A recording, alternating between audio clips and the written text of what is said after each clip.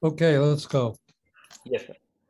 This is Dr. Alan Jobe from Cincinnati, Ohio, and I'm presenting a talk on what neonatologists should know about antenatal steroids and postnatal steroids for the International Neonatal Summit from Kerala, India. And thank you for the opportunity for me to address you this morning. It's morning here, it's probably evening there. The slide isn't advancing.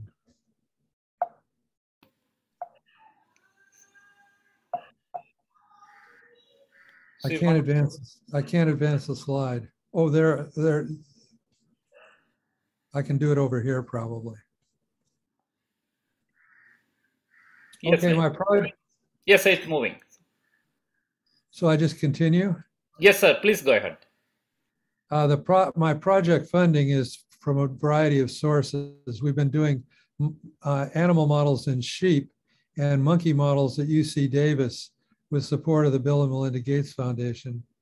We also did a clinical PK/PD study with Syngene in Bangalore, India, and I'll talk a little bit about that. GSK has provided the steroids for the infusion studies in Australia, and Merck provided the betamethasone acetate for us. The goals of this presentation are to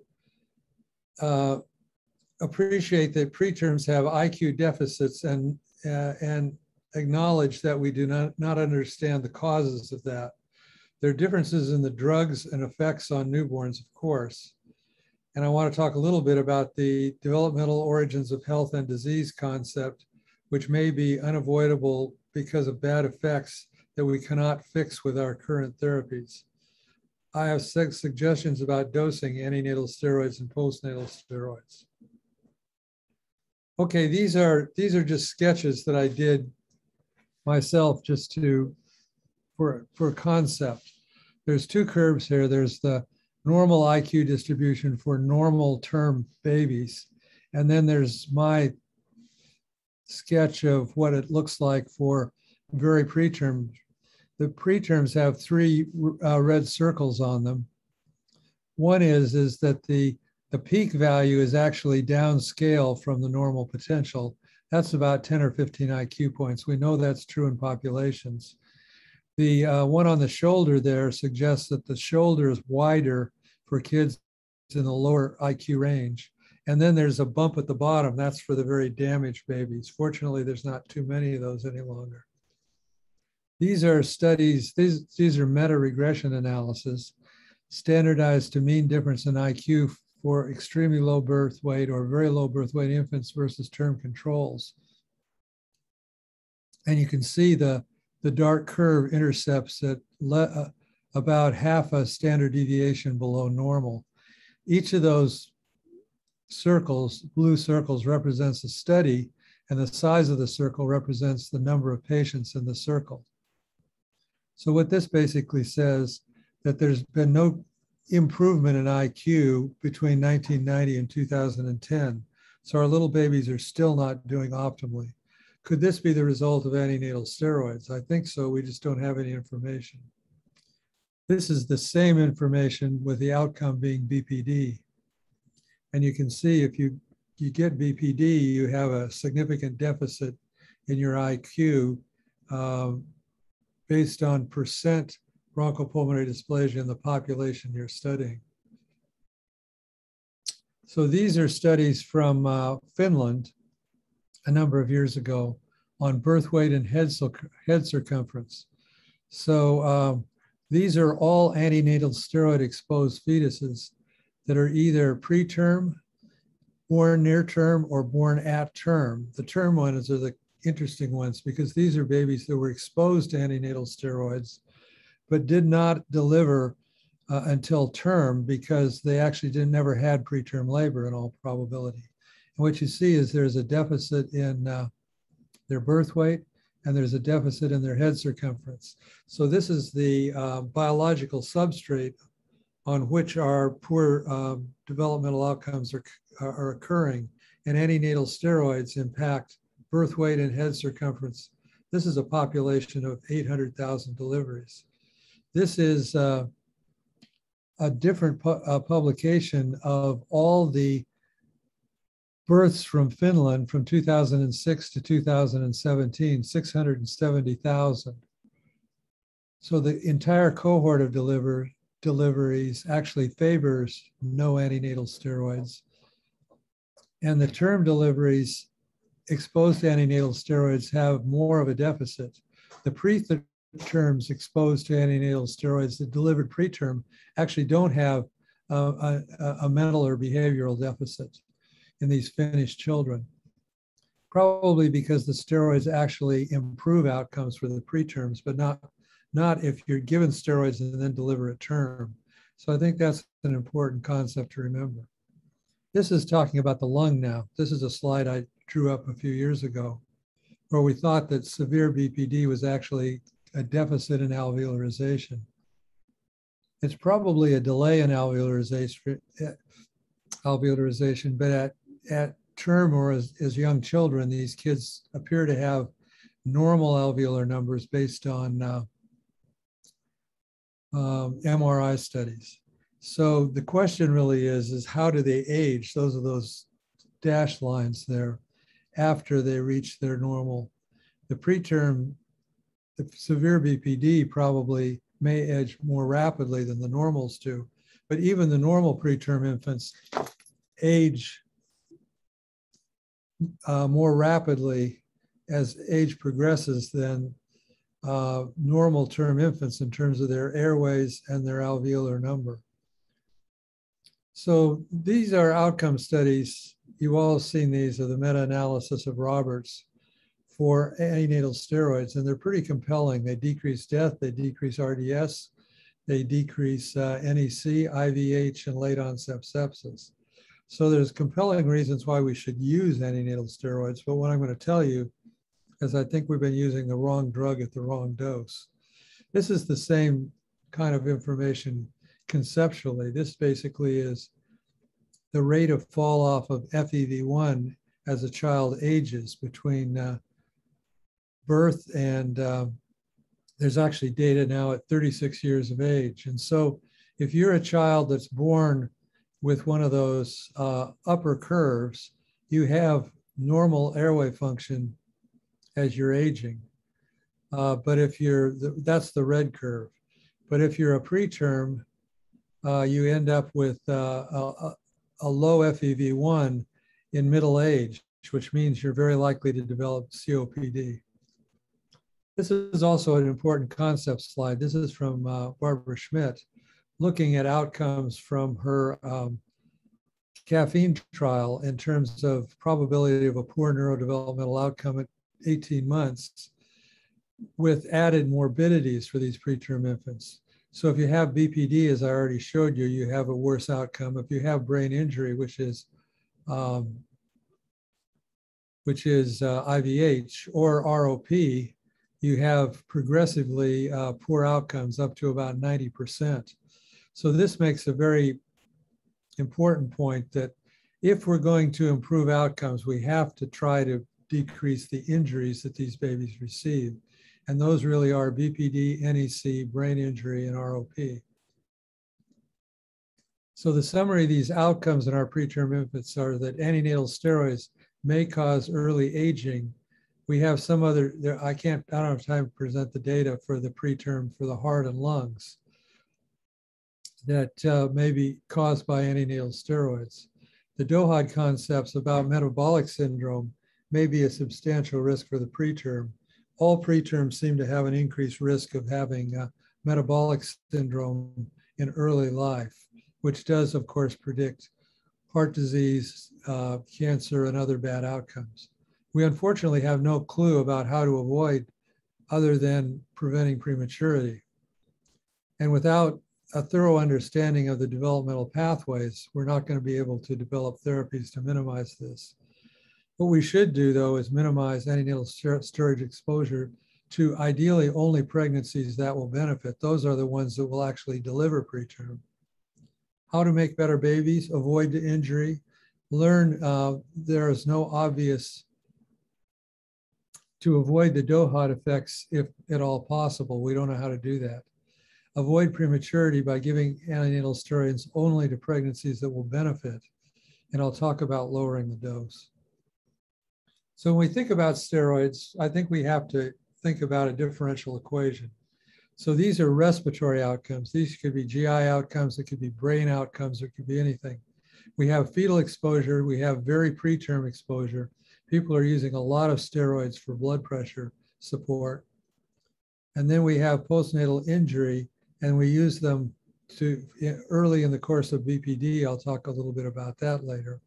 And we also use them chronically for babies who have severe injury, who are in a stage of lung repair and remodeling. So it turns out that some use of steroids is actually very high, and we have to be aware of that. We usually don't think about previous exposures. So for antenatal steroids, the drugs used are betamethasone. I think that's what's used predominantly in India, 12 milligrams.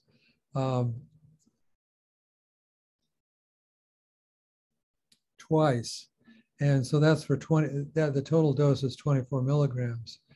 Postnatal, we use dexamethasone or hydrocortisone. I'll talk a little bit about that.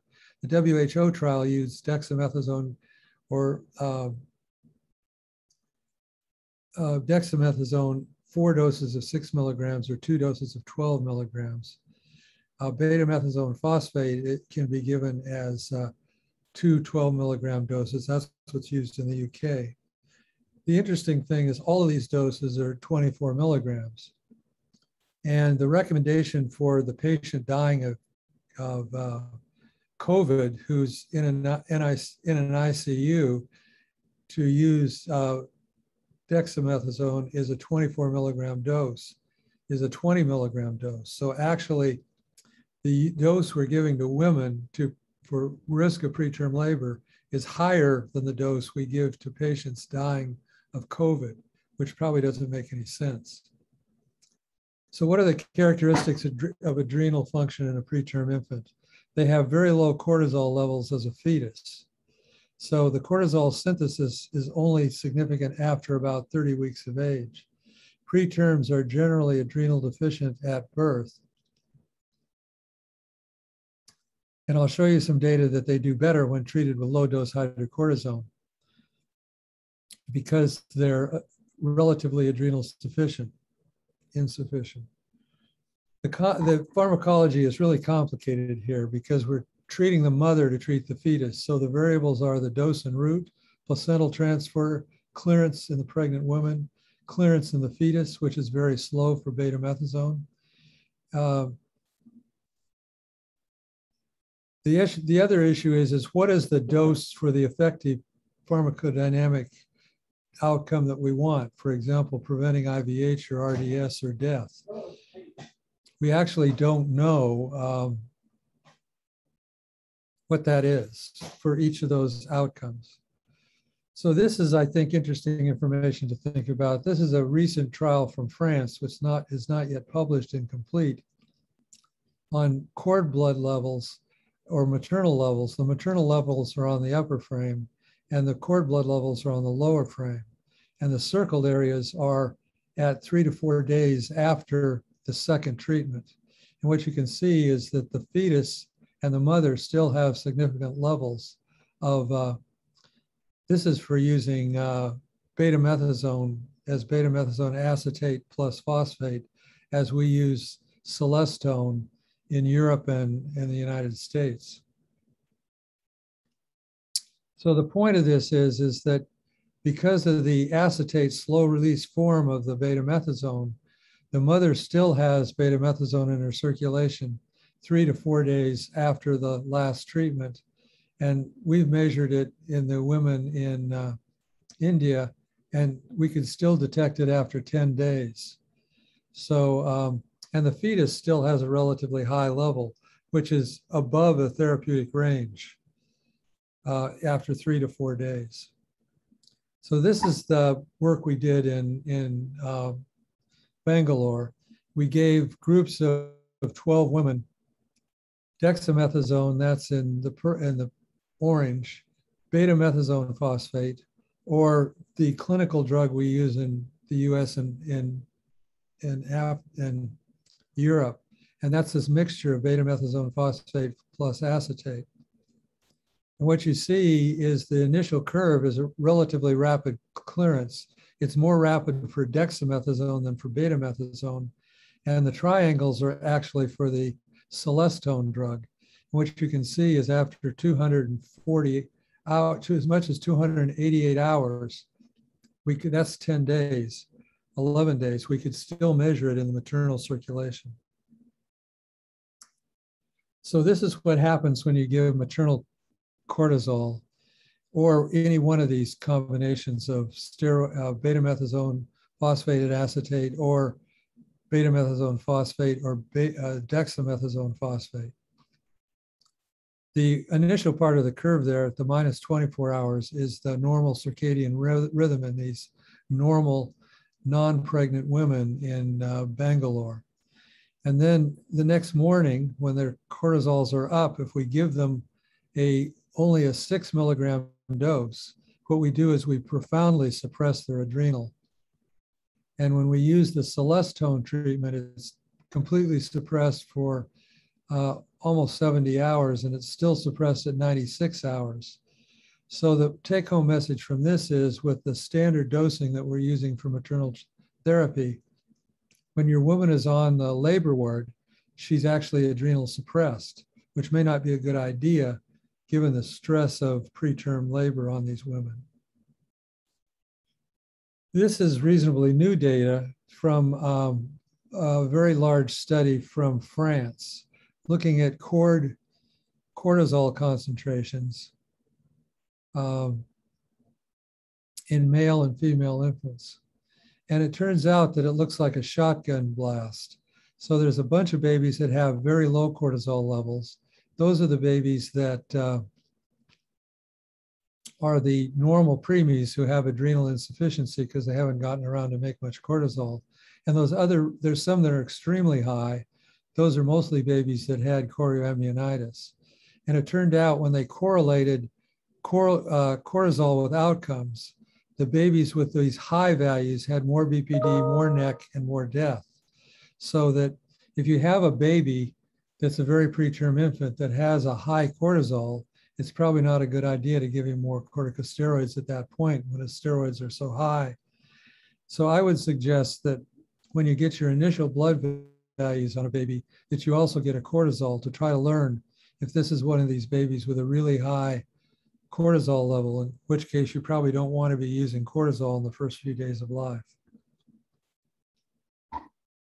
So this is a summary slide. This dose of 0.125 milligrams per kilogram of beta acetate is half of the dose that these women get with the conventional dosing. So it's a low dose. The maternal and fetal blood levels for lung response are very low. They're less than 1 nanogram per milliliter, probably even lower in pregnancies. A dose of 0.06 milligrams of beta phosphate showed less lung response in a macaque monkey. Therefore, lung maturation does not require a high peak level of steroid, beta levels in the fetus or dexamethasone. The fetal levels are low and need to be maintained for 24 hours with beta acetate. These are actual blood levels in monkeys who had effective lung maturation. The black squares are beta acetate in non-pregnant monkeys. The aquamarine blue is maternal levels, and the green levels are in the beta, with beta acetate in the fetus, doing by chordocentesis in these fetal monkeys by the skilled people at UC Davis. And so you see we got lung maturation with a exposure dose in the fetus of about 1 nanogram per milliliter, which is way below what the mother is seeing when we give these drugs.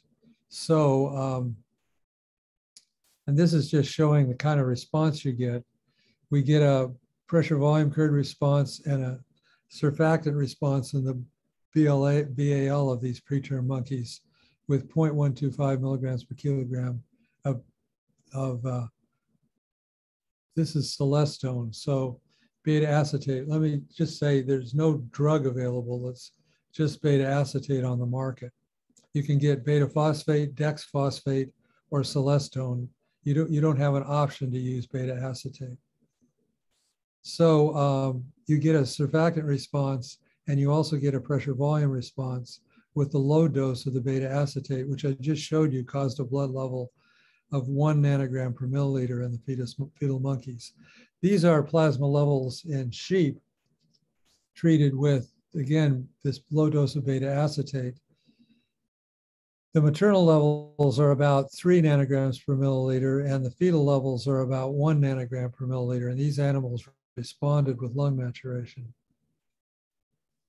So beta phosphate and dex phosphate are equivalent except for the PK. The PK is fast, clearance is faster with dex than with beta phosphate. So actually dex is a good use. It's easier to control dosing. It turns out that blood levels in monkeys and in sheep are entirely proportionate to dose. The minimum of dose, and assuming anti-inflammatory effects, have some exposure requirements. For the lung, this is, for BPD, we think this is about 2 nanograms per milliliter in the newborn. That's about 0.06 milligrams per kilogram of dexamethasone. So this is another thing about lung maturation that's really interesting, something we found a number of years ago.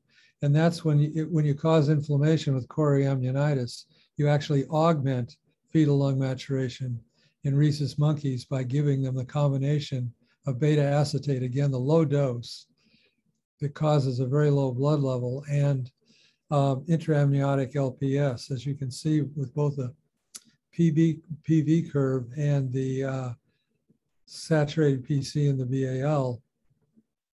This low dose works in the face of infection. So how can antenatal steroids be improved? Well, one of the things that nobody talks about when you go consent a mother to give her steroids is that actually only about 40% of the fetuses respond.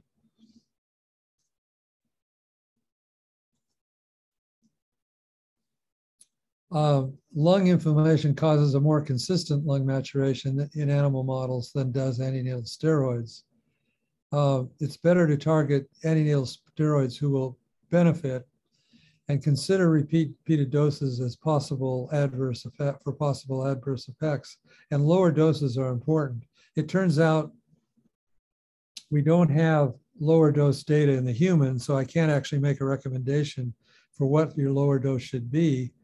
But there is a trial being started in India and Africa and Pakistan by the WHO and the Gates Foundation using a lower dose strategy. That'll take a couple of years to complete.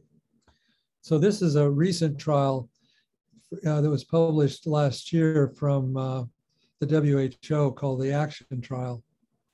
It was 3,070 fetuses were randomized to 4 doses of 6 milligrams of dexamethasone. And I think this is what you're using predominantly in India. It was an RCT with a controlled trial of antenatal steroids, the first since 1993. For infants with known gestational age and risk of imminent death, the birth outcomes were not different. Only in facilities that could provide complete some delivery and postnatal care for the mother and substantial care for the infant, these are truly not low resource facilities. The trial was stopped after the second DSMC review of the data because there was a decrease in infant death, which was significant. And so this trial used 4 doses of dex. So I think in India, presently, that's the right way to treat women. So why do only 40% of fetuses respond? Well, it could be that the drug exposure to each fetus because of differences in maternal blood level, placental transfer, or fetal levels and clearance. There's different drug exposure. There could be biological difference. So what we did is we did a sheep study where we gave mothers either saline or the clinical drug celestone and measured maternal and fetal blood levels. And then we looked at responses, and the responses were for PaCO2. You can see that the preterm delivered animals that were then ventilated, who got, we defined as responders, did pretty well. It turns out that the maternal and fetal total beta-methazone levels were identical if you're a responder or a non-responder. So this means that giving more drug isn't going to help because you don't increase the percent responders. What you need to do is use the 6 milligrams of dexamethasone and just recognize that not all fetuses respond. So presumably this is at a receptor level or a biological level in the lung, and that's something we're trying to study. Many women exposed to antenatal steroids do not benefit. The fetus is already mature, even at an early gestational ages. Most fetuses at greater than 34 weeks gestation don't benefit because they have a very low risk of RDS or death. So are there opportunities to identify and treat only pregnancies with benefits? We don't know how to do that very effectively. So there's a bunch of residual questions with antenatal steroids. We do not know the actual low dose that the fetus needs to respond to. In the sheep and the macaque, it's 1 nanogram per milliliter. So because of biological convergence, it is unlikely to be an artifact. So the value should be about 1 nanogram per milliliter. And we can figure out what the fetus is exposed to by measuring these things in cord blood. So the take-home message is that most preterms have dex or beta in their plasma at delivery, perhaps not beta because it's cleared faster. I do not think we understand the adrenal function in these extremely low birth weight infants. I showed you that data that some of these kids have extremely high steroid cortisol levels endogenously. The present steroid dosing is very high, but I cannot recommend a better dose because we don't have any clinical data. And there's an increased risk of hypoglycemia with this dosing.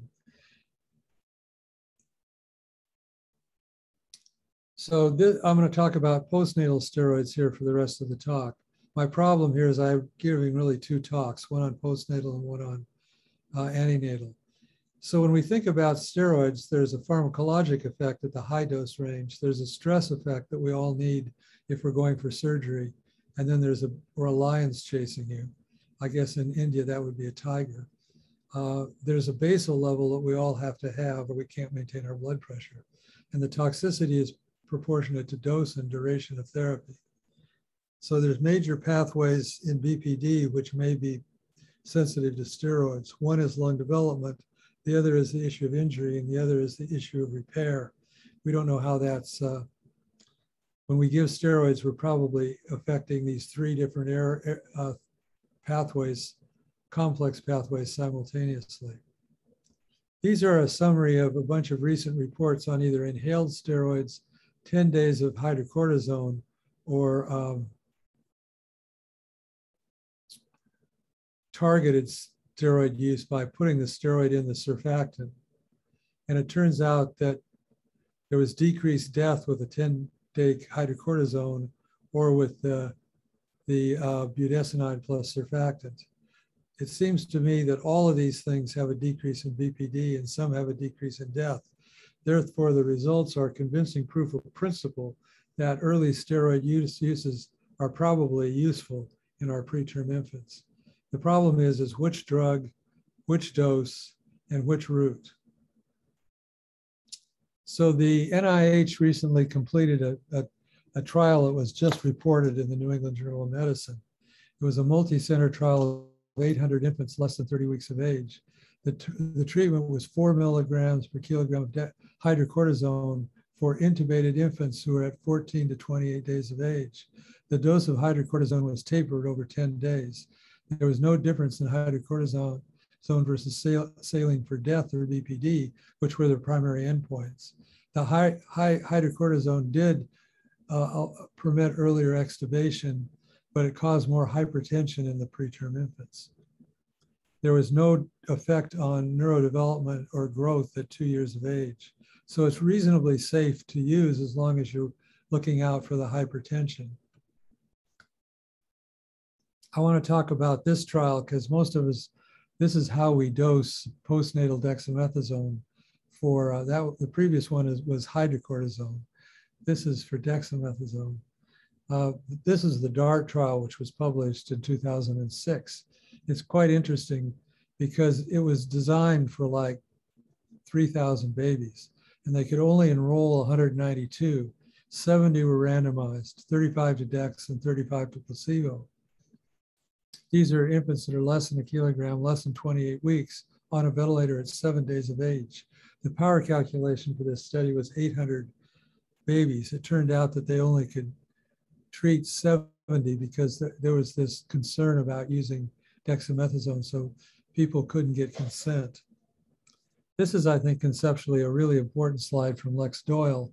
It's again a meta-regression.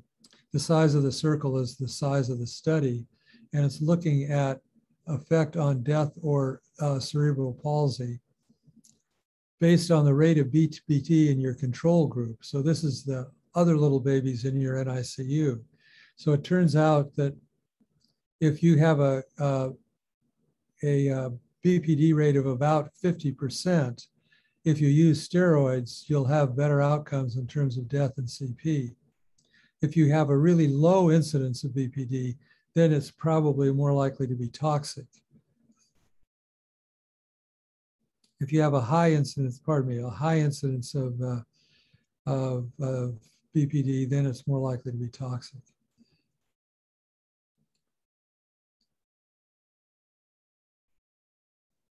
So there's this new approach, which is being studied in two large studies, one in Australia and one in the US by the NICHD Neonatal Network, on corticosteroids to prevent BPD. This is mixing budesonide with surfactant when you treat these preterm infants. And we've done some lamb studies. Lambs delivered and ventilated at high tidal volume for 15 minutes to injure the lung. Lambs were randomized to 200 milligrams of Thrissur or surfactant plus mixed with the Thrissur, and they were ventilated for 6 hours. And it turns out that the ones that got the budesonide were on lower mean airway pressure, they had a better ventilation efficiency index, and they had much lower cytokine levels. So this therapy is now again being trialed. But just as a cautionary note, this is work that that we've published now. It's in, I can't remember where it's published, but these are heat diagrams of RNA from the liver of preterm lambs.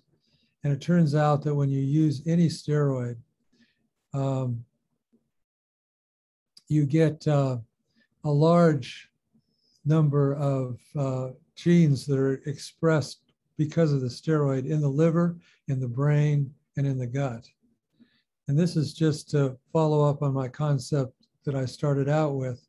If you're a child and you're alveolizing up until the age of about 20, from that point on, you lose alveoli and you lose the integrity of your small airways, such that if you get below a certain range, you have COPD. And we probably have increased aging with our preterm infants, and certainly with our tiny infants that have lung injury.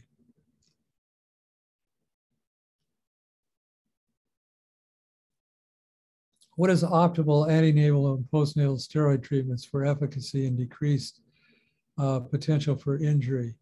Low total fetal exposures achieve benefits, and we don't need high peak levels, and we need a minimum duration of exposure to get a benefit, probably about 48 hours. And we're looking for a maximum durability of response so that if we treat the woman, we'll have an effect at 7 days when the baby's delivered. We want a rapid onset. We want a high availability and low cost for low income and middle income countries. We want to minimize potential risk for postnatal steroids we can probably lower dose. This is an even newer study about a network meta-analysis of 62 studies on 5,500 infants. The primary outcome was mortality. Primary outcome was BPD and mortality at 36 weeks. They found in this meta-regression analysis that the best dosing was a moderately early dose. That's between 7 and 14 days, 8 and 14 days, pardon me, with 6 systemic dexamethasone, the total dose of 2 to 4 milligrams per kilogram. Not grams, I'm sorry about that. Don't give grams. For 8 days.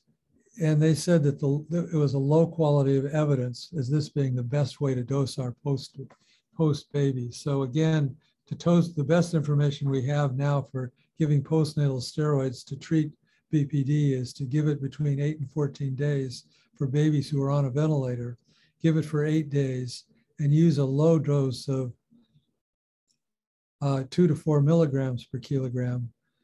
But it is a low quality of evidence. Thank you very much.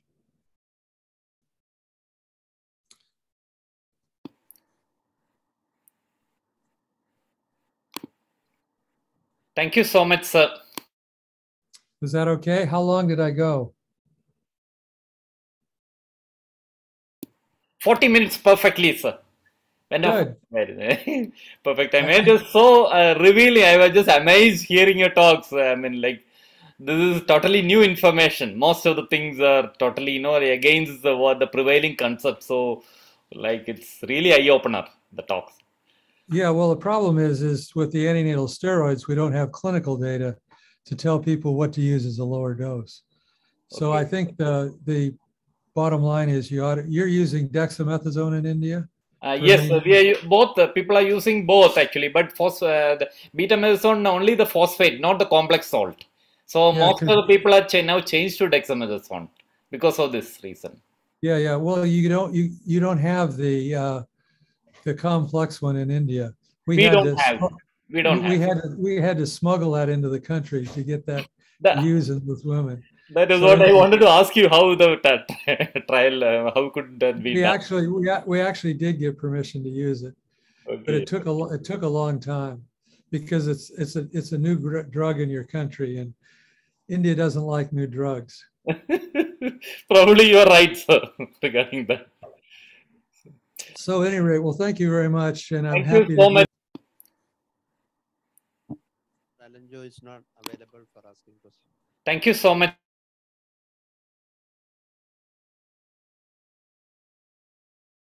Is he available?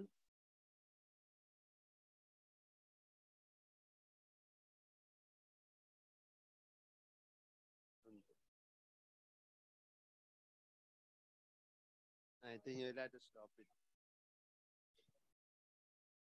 Okay, so mainly the lessons, what we learned from a very important area because we are constantly, as neonatologists, constantly dealing with preterm babies and management. So the lesson mainly learned from this one is from antenatal corticosteroids are magic bullets, definitely for preterm babies and preterm mothers from 24 to 34 weeks of gestation who are in imminent danger of preterm delivery. Actually, in many places, it's overused. I am saying this even for my daughter, she's from North Kerala.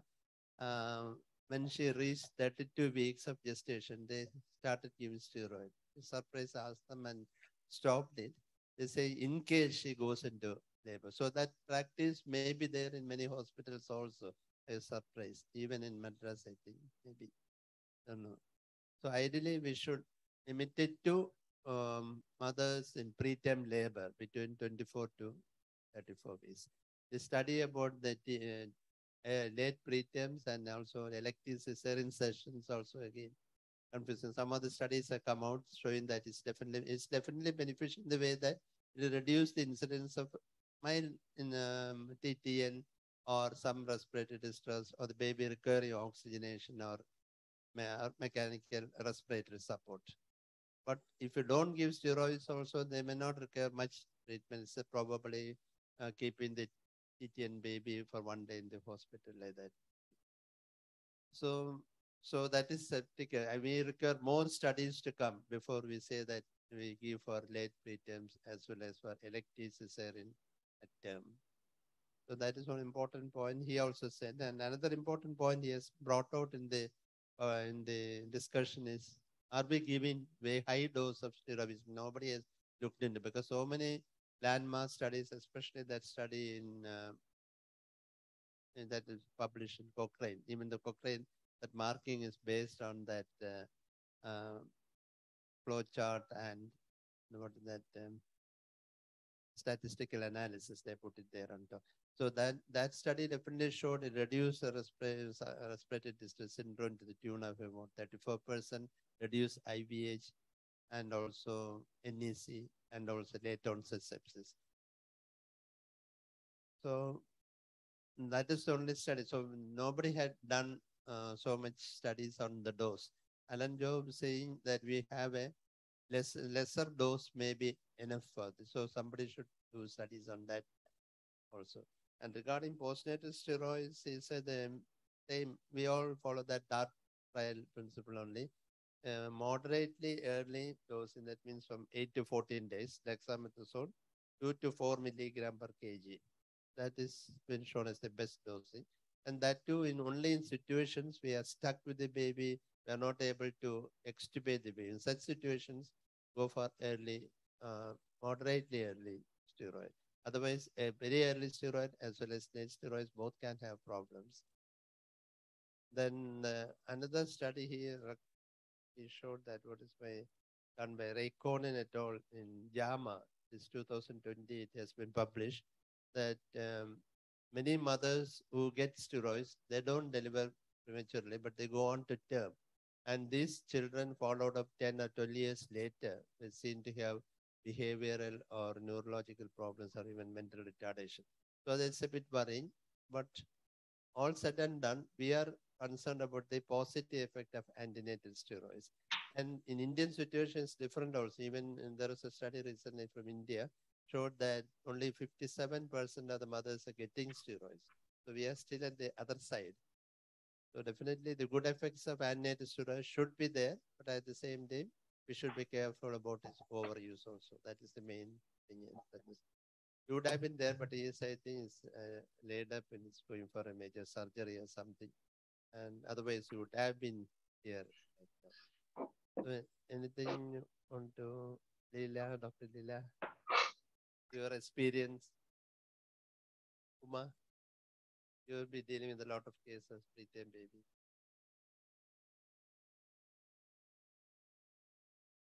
It's very true that sometimes antenatal steroids are overused. So we are always on extremes. Either like we do not use.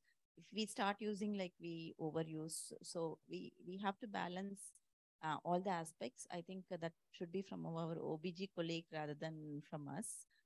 Postnatal steroids, we kind of use the calculator, NICHT calculator to calculate the risk of BPD or BPD calculator. And if the risk is more than 60%, then we consider postnatal steroids. So we use the DART regime as such in our unit. But I would say that it is only very minimal usage of postnatal steroids. I think we are running out of time, so probably we can stop this and go on today. So thank you very much for